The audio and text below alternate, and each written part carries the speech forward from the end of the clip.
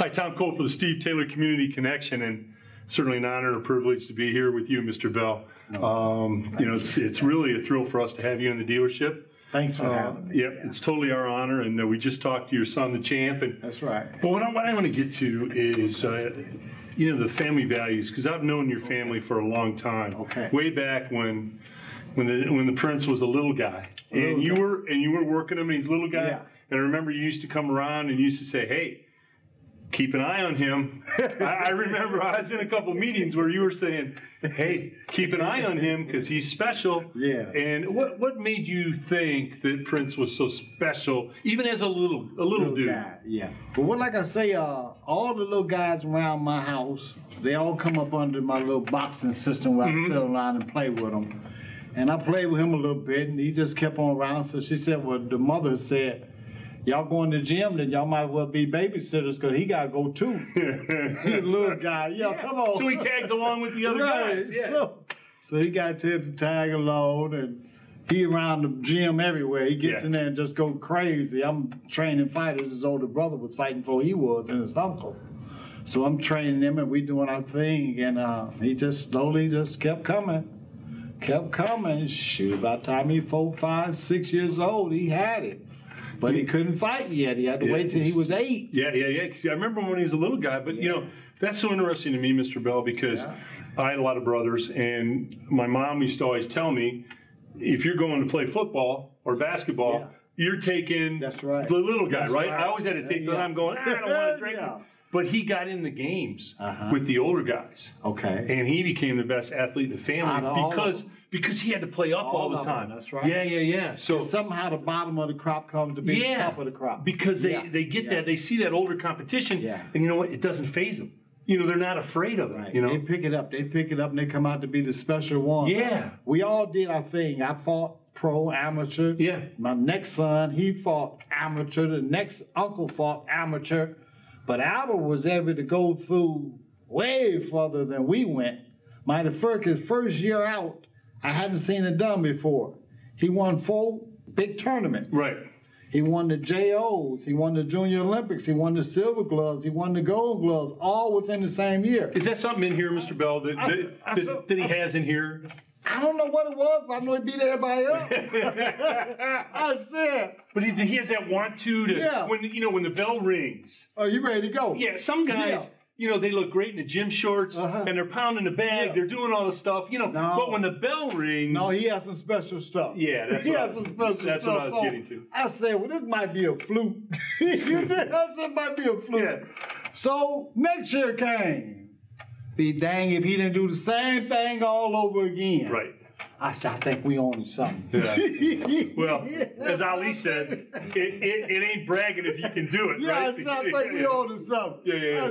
I think he's going to just go in and feel right on out and keep. He stayed with it. And each year he got bigger and we got better and the prizes got bigger and they got better. Yeah. And each year, it hasn't been a year where it ain't been up another level. He done took me from a little bitty medal at the Ohio State Fair to the MGM Grand in Las Vegas, Nevada. Did you kind of think, hey, how did we get here? Oh, man. Yeah, I'm talking about big. That's big. It was awesome. But you know, I think, Mr. Bell, part of that process for you guys is you have such a great family. We talked about it earlier. Prince talked about it earlier. But your family values. I think values carry you a long way. You know, Steve and his dad and his family, they have values. You and your son and your family have those core values. What have they meant to you to be successful? They the core values of as it's working, it's been okay. It's been a blessing. I had them because I had an older guy that trained in me. Yeah. And he instilled a lot of old quality boxing values in me. Yep. And I'm able to instill them into my fighters, but I got them from him. Old school stuff? Old school stuff. And it still works for me today. Yeah. That old school stuff, because I'd have been lost had I not had him, which is my first trainer. Yeah. To introduce me to boxing. But you know the thing I noticed about you, Mr. Bell, and your incredible son, is, you know, you guys are undefeated, you know, all the things that come with that and all the notoriety. you two treat people well. Yeah. You know what I'm saying? Yeah. You know, and I see people sometimes that are successful and they don't have time for anybody, you know, but themselves. You treat people well. Your son treats people well. And I think that it says a lot about your success. It do, but like I say, in the circle we in, it's unbelievable how a guy can be from A to Z, a world champion against a no champion. Right. The attitude is just totally different with boxing. I can go up to Sugar Ray Leonard, I could go up to Mike Tyson, I could go, and they let you just come right up and sign autographs. They're just a different person. It's not all that political jazz where you got security guards and it's a humble sport. They're regular folks. They're regular folks, and this sport is a humble sport. It is. So and if you're not humble, it will humble you pretty quick. It will humble you, right. So we regular folks. Yeah. And we used to being around big guys and big people all our life. We've been around world champions and stuff. So it's no biggie to us, so we don't portray ourselves to be something bigger or something else than what we are. And we're thankful to the Creator for just blessing us to get up. Well, we're thankful, Mr. Bell, for who you are and who your son is and what you're doing in our community. And I'm going to hand this off to my superstar partner, Terry Crosby. Now, don't let him pop up on you. You know what, Mr. Bell? He thinks he's a boxer, Mr. Bell. He's a basketball player. So don't let him puff up on you. And if you have to do something, if you have to throw a jab in him just to settle him down. I got that knowledge. Okay. Okay. All right. So I'll bring in Terry. Thanks, Mr. Bell. Did you send him with the ball? Mr. Bell, so really nice to have you here today. Pleasure all mine, Mr. Crosby. Pleasure all mine. The Taylor Automotive family is so pleased to be able to sit down and spend some time with yourself and your son, Prince Albert, the champion, the 419 champion. How does that make you feel as a father? You have a son that is a world champion. It's getting something to get used to. It ain't nothing that I've been used to. It's something to get used to. Because we go in different places now and holler at me, hey, champ, what the heck? So it's something to get used to, and I'm trying to get used to it because everywhere we go, they hitting us like that, but it's kind of new to me. Well, you know what? You really amaze me by saying that because I follow you and your son, all your fights, your training. I watch it on social media. Right. And each and every time, I know where your son gets his humble nature from because you, as his father, it's pretty much the same. I see that in you, Mr. Bell, that humbleness. So as that kind of transferred to... I would hope that it has. Right. I would hope that it has. Everything I got, I hope that it transfer, but all of it don't transfer from father to son. But if the son just get a little bit of that, we okay with that. You know, genetics are very important. We must not fail to mention that you had a great career yourself as a boxer. I did. Coming up. Tell us a little bit about your own experience. Well, like I said, I started at 12 years old, 1973. I got a chance to fight in my first Golden Gloves, 1973, and I ended up winning it. Okay. So that's how far back I am, so I never really got out the sport. Right. I still able to do what I do now because I never really let it go. If you let something go, then it kind of goes away. But if you hold on to something, you keep doing it, you'll find that it stays with you. Right. And all through the years, I've been throwing some type of punch some way, somehow. I did an amateur thing all the way until I went into the pros. Went into the pros, I tested with a couple fights. Then by that time, my son and them is ready to fight now, so the time that I had is not my time no more. Right. Here's another son that was over him, it was his time. So I had to throw my career to the side and get on down with him, and then the uncle, and then Albert, then Albert's friends, and then their friends, and their friends, so it's been forever. And you raised, correct me if I'm mistaken, but I believe you raised 6 children. Yeah, I got six in my house. And Albert was the youngest. He's the baby boy. He's the baby boy. Yeah. And I know when I first met Albert, he was saying, you know, my dad used to be a champion too. Yeah. And I was shocked about that when he told me. But then I connected what the life that you had, Right. the performances that you shown, and it all tied in. Right in there, right in there. You know, yeah. and I see why we have a world champion now in this world. Decent dude. Yes. Yeah. One thing I want to ask, and I want you to think about this a little bit. What would you say because you know it's very important with everything going on with you know the injustices in the world. Everything. The Black Lives Matter, you know, the political arena that everybody, the COVID. But one thing I want to ask you is, as a father, which is very important to our families. Right. Okay. What would you say the three most important things that you as Albert Prince Bell father instilled in him to get him or to allow him to navigate to the position he's at now in the world? Wow. That one was big. The three things that, I mean, you know. Yeah. Well, like I say, you don't never really know that you're going to be a world champ and all this stuff.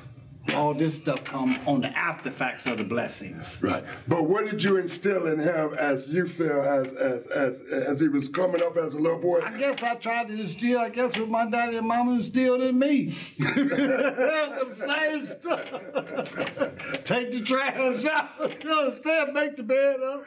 Pick them clothes up off the floor. Discipline. Think you can cut some grass outside too. I got a bucket list, you know what I mean? But I instill, whatever our parents did with us, we kind of do with our family. That's so true. That's what we do. That's so true. Yeah. So it was discipline, be respectful. All of that. You know. All of that. Because my mother and father shot it through me. So what they shot through me, I don't know where to get it from, so I shoot it back out to him. Right. That's where we get it from. Well, I steal from my parents. Well, I tell you something. It's worth the treat. We are so proud of you as a father. We are so proud of our champion, and thank you so very much for coming in. Pleasure all mine. Pleasure all mine, y'all, for real. And I got a chance to meet the whole staff. Yes. Whole staff. And we are family here at That's all right. We are family. We look after each other.